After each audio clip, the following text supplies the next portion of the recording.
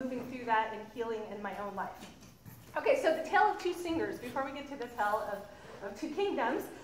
So how many of you guys watched the fireworks this week? Yeah? Okay, how many of you guys heard the song, Baby, I'm a Firework? Yeah, okay, you did 2, 3 of you, 4 of you? Okay, so does anybody know who sings that song? Katy Perry. Katy Perry. Okay, so Katy Perry, this just like last night, I was like, I should talk about Katy Perry, because I was telling somebody, probably Megan, about Katy Perry. If you did not know, Katy Perry and I are about 1 month apart in age.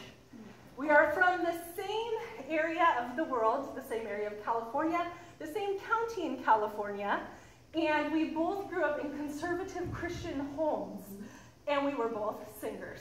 So I did not realize this until a long time after she became famous, but I was like, oh my gosh, Katy Perry is that girl? And I was a little bit upset about it because she wanted to be a singer, and a famous singer, and she became famous, yes indeed. And I wanted to become a famous singer also. That was kind of my life ambition for a long time. I was really, worship, even though I'm not involved in, this worship ministry here, worship ministry was like, my heart's passion. And I, starting when I was on the radio when I was 6. It was a Spanish radio. And I was with a bunch of other people, and we were playing a tambourine and stomping our feet. But I was on the radio, and then later on, I was part of the youth band, and I was rocking it.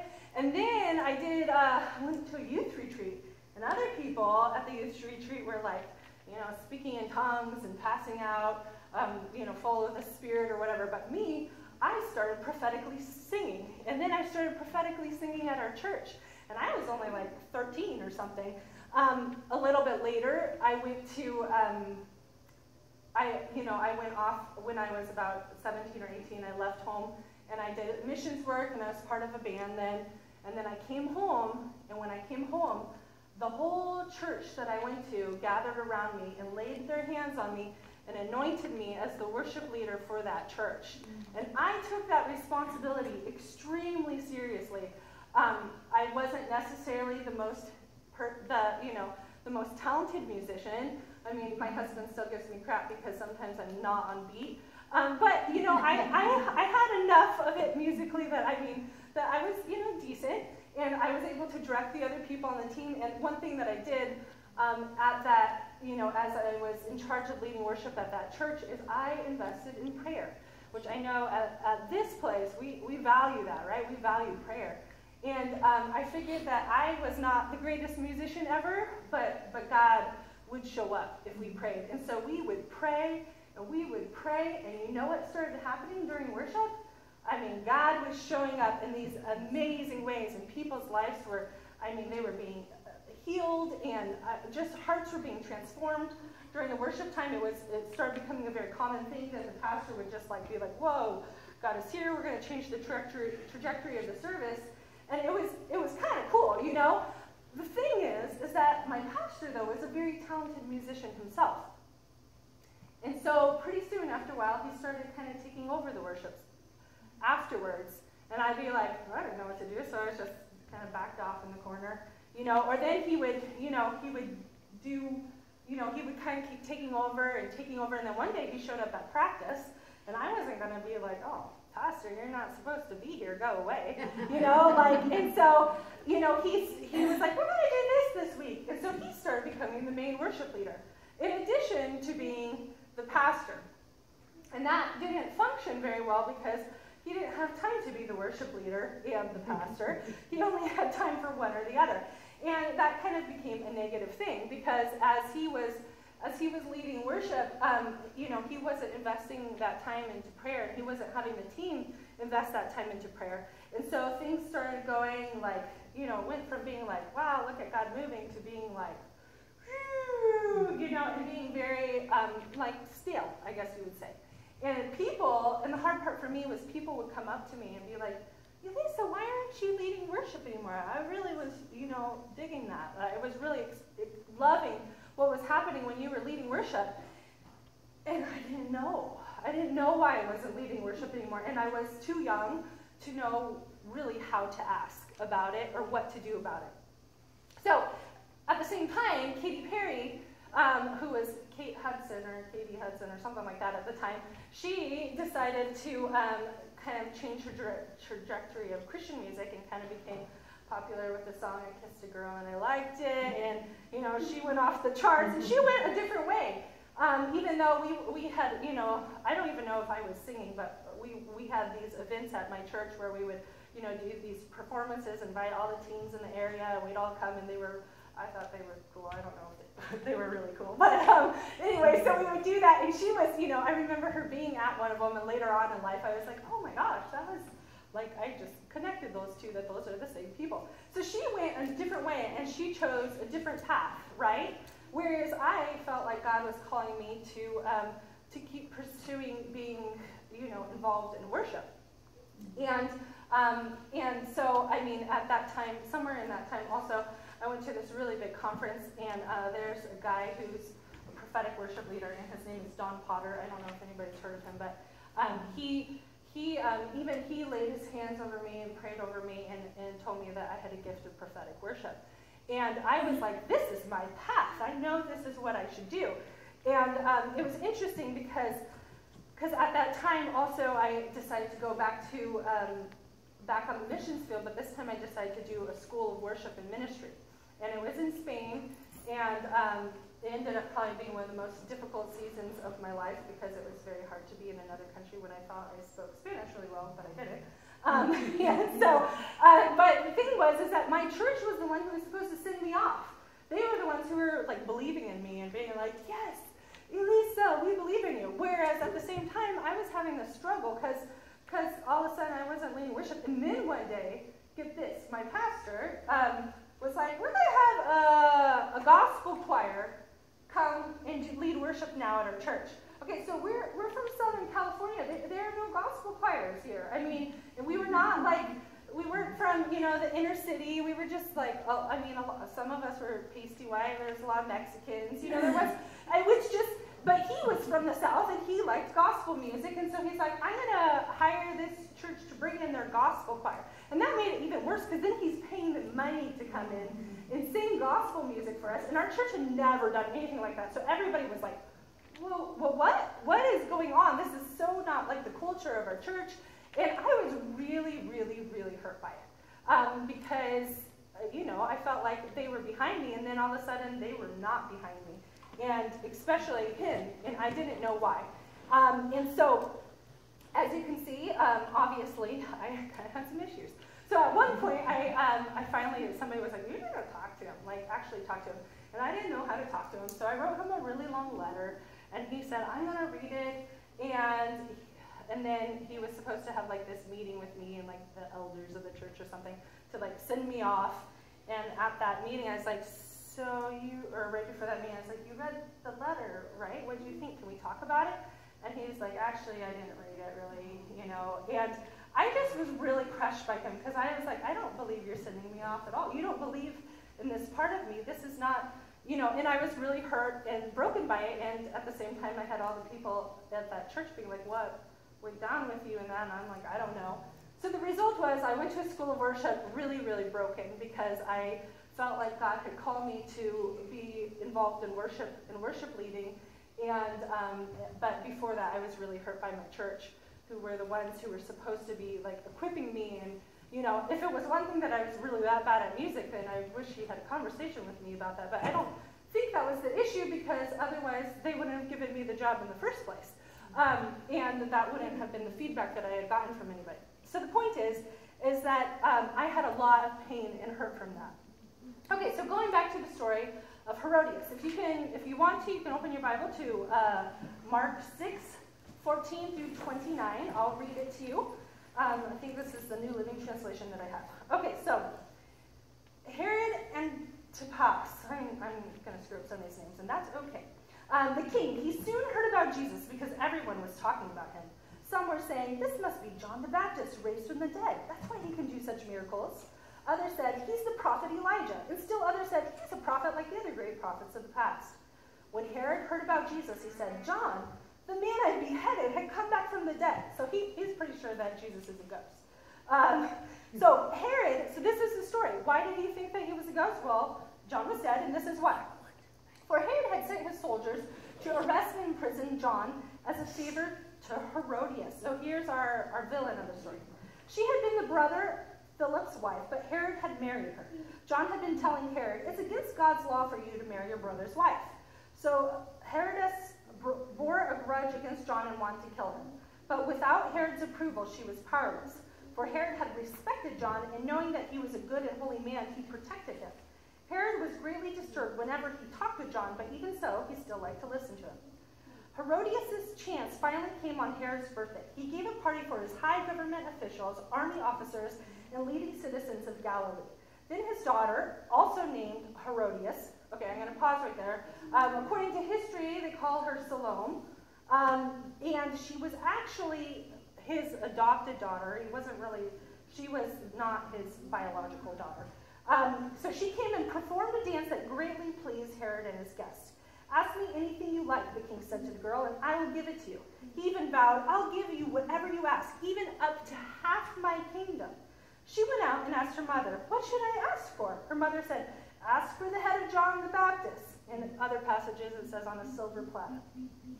So the girl hurried back to the king and told him, I want the head of John the Baptist right now on a tray. The king deeply regretted what he had said, but because the vows he had made in front of his guests, he could not refuse her. So immediately he sent an executioner to the prison to cut off John's head and bring it to him. The soldier beheaded John in the prison and brought his head on the tray and gave it to the girl, who took it to her mother. That's a lot of passing heads around. So when John's disciples heard what had happened, they came to get his body and buried him. Okay, so this is a story that's slightly morbid. And that's one of the interesting things about the Bible is there are quite a few morbid stories in it. And this is one of the ones where you're like, oh, okay, what is the purpose of this in here? And I don't really know if what I'm going to talk about is the purpose that it is in here, but it is a good example of unforgiveness and bitterness. Because the reason John the Baptist got, his head chopped off was because there was a woman who hated him because of an offense. She hated him so much she had him murdered. She hated him so much she passed that offense down to her daughter. Okay, so there's different interpretations of people, trying to figure out what went down. Lots of people think Salome, she could have been just this little girl performing a cute dance. Other people think she was like full-scale, nude, naked dancing, and really just, it was like a pornographic type of thing. And I don't have a clue. I don't really know, but we do know this, is that the king would give half the kingdom to her. Okay, so she has this choice of a future that she can have. She doesn't necessarily realize she has this choice, but at this moment she has a choice.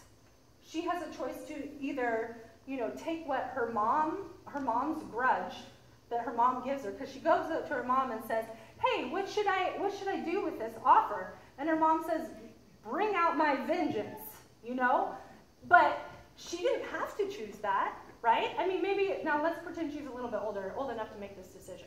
Maybe she is, like a skaky dancer.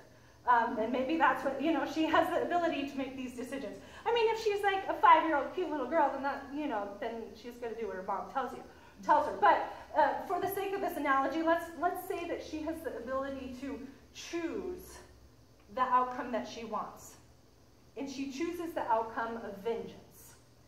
That bitterness that Herodias had against John the Baptist, because essentially John the Baptist called them out and was like, hey, you guys are the leaders of the land.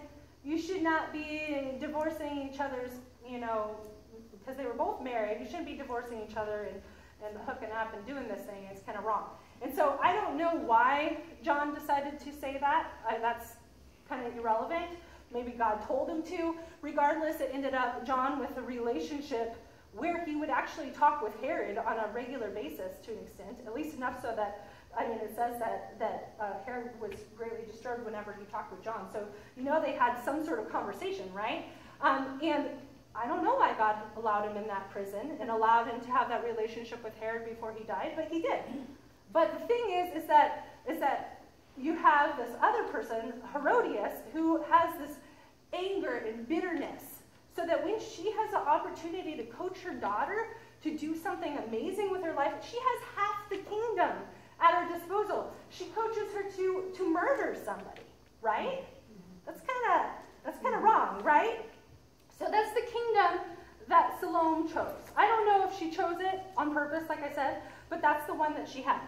And I guess my point with this is that unforgiveness sometimes stays with us, right? But sometimes unforgiveness comes from people above us, from our family, from our parents. Lots of times the insecurities that we have that, when our parents or people who are taking care of us, when we're saying things to us, it's really their own issues and their own baggage that they're dumping on us. And then they give it to us. And then we have it our whole lives, unless we figure out how to break away from it. Or what about our political views? A lot of our political views come from our families, right? Our families of origin. Racism, that comes from our culture that's passed down to us from our parents. I remember sitting, I was in a small group, and some guy was saying the most, it was the whole time, he was just racism, like extreme type of stuff where you just want to gag. And you're like, I can't believe this guy's at our Bible study and says he's a Christian. And I did not know how to deal with it. I was not equipped to deal with it. But, it turned out that was how he was raised. Doesn't make it right, but he had that anger at a certain people group, like an extreme hatred towards that people group that was that kingdom of Herodias that was passed on to him, and he took it. So this is kind of where I'm going, is that today God gives us another chance. He gives us a different opportunity. He says, you don't have to take the kingdom of Herodias, the kingdom of bitterness, of hate, of jealousy. You have the opportunity to take the kingdom of God. And the kingdom of God is everything except for that, right? The kingdom of God is love. The kingdom of God is forgiveness. The kingdom of God is healing. The kingdom of God is surrender. The kingdom of God is beautiful, is what it is. Amen. The idea of the kingdom of God is that we take the low and bring them high. And we take the high and we bring them to a place where they can unify. But if you are in the kingdom of Herodias, you're not creating unity. You're not trying to reconcile your differences.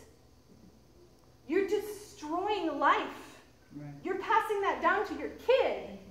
And that's not what we want, right? That's not who we are. That's not what God designed for us if we are followers of Jesus. So, unforgiveness is this is the example I use, and it's probably not the best example, but I really like it, so I'm going to show it to you. Megan, can you give me a pin? One of these pins. I have a few of them, because I'm not sure which one would work. Well, maybe the other one. Because that one says, sure. Okay, so she handed me a pin. This is the offense that Megan gave me.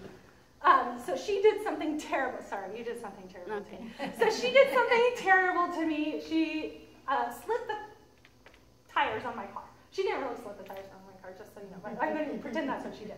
Okay, so she did that, and I have this offense. So she dropped it in my lap, right? Okay, so I have this offense in my hands, and I'm like, that was unjust. That was wrong, that was hurtful, however I decide to process it. So, but the thing is that the pin is not, it's not just a pin, but it's like an open pin. And as I hold it, and I'm like using it, it's getting all over me, right? You guys can see that? Mm-hmm. You're drawing it? Yeah, and I'm like thinking, and then I forget that I hold it, it's in my pocket, and then it's like getting all over my clothing, and now it's all over my arms, it's gonna get on my face. It's like attacking me, right? And if I keep holding it, and what if I talk about it all the time?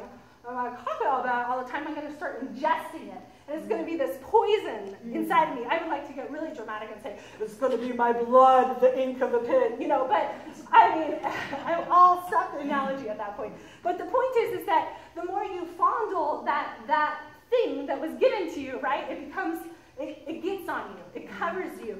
So is it affecting Megan at all? No, she's dropped it in my lap. It's out of, it has nothing to do with her. It's beyond her. The only reason she would ever, think about it again is because she sees me either covered in ink, and it's like, why are you covered with ink? And I'll be like, oh, yeah, remember those tires you slit? On the other hand, I could throw it back at her, I would try it, except for I'd probably miss, and then I would hit the camera, and then I would. But the point is that if you have something that's given to you that hurts you, the longer you hold it, the more that ink gets on you. And some of us have been holding things since childhood. That ink is all over us. It hurts us. It is not what is designed for you, though. That is the kingdom of Herodias, the kingdom of offense. And you can pass that on if you're not careful, because it will affect your actions, and it will affect what you teach your children. It will affect the people around you. But instead, you have the choice to do some other option and say, this doesn't even hurt Megan. I don't want it to hurt me either. And so you let go of it. Although, on the other hand, like I say that as if it's an easy thing, it is not an easy thing to let go of an offense. Dropping a pin, I just tell my muscles to move my hand and it drops. But when you've been holding an offense, it does not drop easily. So, I know that, we can have, with Herodias, she wanted to murder, right? Okay, so there's this verse in Colossians 3:8. It says, once the way you behaved, it was characterized by your evil deeds, but now it's time to eliminate them from your lives once and all. Anger, fits of rage, all forms of hatred. And in Colossians, it keeps going. It's talking about these things that are of the old kingdom, not who we are right now, not who we're supposed to be as children of God. So we have this thing. We don't want the anger. We don't want to carry that oppression and that injustice that we might have been passed on. We don't want to, going back to the example of racism, we don't want to perpetuate that, right? Or jealousy, that's another sign that we have unforgiveness. Going back here, I'll read you this verse. You want what you don't have, so you scheme and kill to get it. You're jealous of what others have, but you can't get it, so you fight and wage war to take it away from them. That's in James 4:12. And for me, when it goes to the offense that I had with my pastor at my old church, that I don't think I even realized, I knew that I had some problems, and I knew I had some unresolved stuff. And the whole time I was doing the mission stuff and pursuing and teaching on worship and learning about worship and going into all the Greek and Hebrew words about worship. I could, if you wanted me to, I could preach a sermon on that, which would be really weird. But I knew that stuff because I lived it. I did that school. But the thing is that even though I was doing that school, I was just so bogged down with that hurt. And I knew I was hurt. And I talked with so many of the leaders that came and spoke at that school. I was like, I've got this problem and I don't know how to get rid of it. And I worked through it a little bit. I prayed. I let go of some of it, but it never entirely left me. Parts of it did, but I think it was a huge process I had to go through, and it would rise up. And usually I would know it was rising up because I would start feeling jealous. So when I heard that Katy Perry made it big, I was jealous. I was like, what? How did you become? I was like, well, you screwed God and everybody else. But, my initial reaction was jealousy. Or, I couldn't go to church services for many years without feeling jealous of whoever was singing on stage. It wasn't that opportunity wasn't available to me. I could have tried out for the worship team, and at one point I did, and eventually I joined one of them. But, it was more of the aspect of, I could see that I was jealous. And I knew that was a sign of something unhealthy inside of me, and because there was that unhealthiness inside of me, I didn't think that I was qualified, because I probably wasn't, at a right heart space to lead other people in worship when that jealousy and that anger was still inside of me. And so, as I keep going on talking about this, I had this pin, and what I was kind of doing with it is I would kind of drop it for a little bit and kind of pick it up, or kind of drop it a little bit and pick it up. And I think that that's kind of what happens a lot of times with forgiveness, and that's part of the process of letting things go, is that we have to, we give it to God, and then as soon as we're triggered by it again, we're kind of like, oh yeah, that pin is familiar to me. I don't think I was fully free. But God, in all of his goodness, he wanted me to become fully free, because he doesn't like us to be oppressed. He doesn't want us to live in the kingdom of Herodias, carrying offenses and passing that down. Because you know how easy that would be to pass down? I already find myself catching myself, because when people, if I'm coaching somebody who wants to join a worship team, I'm going to have to be and they will hurt you, because it's coming out of my own hurt. And it might be true. they might hurt them. Maybe that warning is a good warning, but I have to be very careful with my words, right? Because I'm leading other people who have a vision or a calling. Let's say my daughter, this is a perfect example. My daughter would love to do worship, and she would love to lead worship. And I think part of me is somewhat hesitant because of my experiences with that I want to be like, okay, let's tread carefully. Let's go slowly, and I could be passing on that kingdom of Herodias to her, my own offense to her, if I'm not careful, and I could be holding her back. Instead, I should be like, baby, half the kingdom is yours. The kingdom of God is for you. You are a daughter of God. You have a purpose. You have a calling. You go for it. Whatever God is calling you to, he will be with you, and he will guide you along the way. But that's not what I'm giving her all the time. But that's what we can do, right? If we're not going to be the Herodiases in the world. So, going back to my story, I know that God wanted me free. And so at one point, it was right before I moved here. It was in 2015, which is right after Katy Perry sang in the Super Bowl halftime show. The worship leader at our church asked me to join the worship team. And I was like, I still have a lot of hurt associated with this. I mean, I know I've tried to work through it. I've done all the right things. I've checked the boxes. But I'm not sure I'm ready. And he was like, I think you should do it. And my husband was like, yeah, it's probably time. And I'm like, it is time. I need to get over this. And I knew that part of it, for getting over it for me, would be actually like leading worship again, right? And so so I was like, I'm going to do this. And the first week went great. I sang in harmony beautifully. Like, it was a really good worship set. Like, we worshiped God well, so musically it was good. And then, from another standpoint, it was good too, because we were actually worshiping God.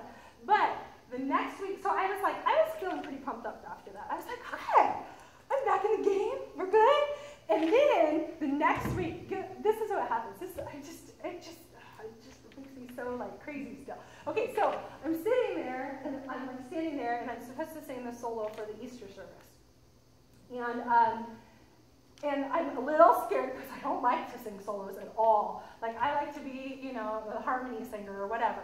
And I'm supposed to sing the solo, but I'm like trying to like brave up. I'm like, okay, I can do this. This is where God wants me. I'm going to do this. I'm going to get back into worship. And this girl walks in the room, and she's gorgeous. I mean, she was early 20s. I mean, drop dead gorgeous, beautiful. And she climbs up on stage, and I'm like, who the heck are you? And she's like, oh, Will, who's our pastor, he knows me from some other thing, and he said, hey, we need new musicians because there's not a lot at this, at the church, so you might as well come. And because you have a really good voice, so you can sing with us. And I was thinking, I'm like, oh my gosh, it's happening all, like my pastor is inviting some random chick to come and take over worship again. And so, since I have the solo, I'm starting to sing this song, and like I said, I'm not the greatest soloist, and I'm shaky, and it's my first time singing it. And then they're like, they're like, oh, let me try it too. She sings it, and she sings it like a boss. She was incredible. And then she's like, yeah, I have perfect pitch. And I just wanted to leave. I was like, you can't really, I thought she was just talking it up. But she was like, she literally had perfect pitch. And I was like, oh my gosh, why God? All I'm thinking is why God, why God, why God? And all the people in the band are kind of like, she can sing the solo if she wants to, because they don't want to be mean to me. But she was doing way better than I was. And I'm just trying to get through it. And then when she leaves practice, the other guys in the room are like, wow. Because that was one of them actually was like, wow, she's the whole package. And I wanted to just shoot him, and then I was kind of done with it. It turned out, I thought that she was also going to Berklee School of Music. It turned out she was going to Berklee School of Music, but for management and online. So it wasn't the exact same, but still, I was like, I was just so angry. And I came up to God, and I'm in my car, pounding my fist. I'm like, God, I just said yes to this, and getting back into this, I'm like, I can't do this. And the same thing is happening over again. Why? And I'm accusing God. I'm like, why would you send her? Why would you let her enter that building. Why would you have her there? And I am so angry. And gosh, it still makes me so mad. And you know what God said to me? I really, it was very, clear. And sometimes, you kind of, think God is directing you in some way. And sometimes you know God is directing you in some way. And this was one of those moments where God was just like, baby, I want you to be free. Because he was not satisfied with what I was satisfied with. I was satisfied with being broken. And he was not satisfied with that. He wanted something better for me. Yes. He wanted me to be free, all the way free. And he was like, you know what? You're not going to get all the way free until I drop that trigger in your lap and say, boom, yes. You got to deal with this, girl. Amen. I mean, I don't think God usually calls me girl, but maybe he does sometimes. But it was kind of one of those things that I was like I had this, picture in my mind of this bird in a cage that was circling around, and the door was open and the bird just took off. And he's like, that's what I want you to be in this. I don't want you to be held back any longer. And, I gave you a week where you sang great and you were beautiful and it was wonderful. Now you get to deal with the real stuff. And I was like, why is this so quick? Because I was thinking that was also right when we were moving here. And so we had just found out we were moving. We had 5 weeks left to pack our house, move across the country. It was extreme. My husband's moving things out and I'm still leading mentorship circle of my house, And he's like, why are there people still here? I'm like, I'm not done discipling them. Don't kick them out yet. And he was like, we're leaving. You need to shut this down, And I'm like, this is not a good time. Elijah was a baby. It was just, I was overwhelmed. I'm like, this is not a good time for healing, God. I need you to do this another time. And he's like, no. This is a good time for healing because we want you to be healed. There's no point in you waiting until you get help.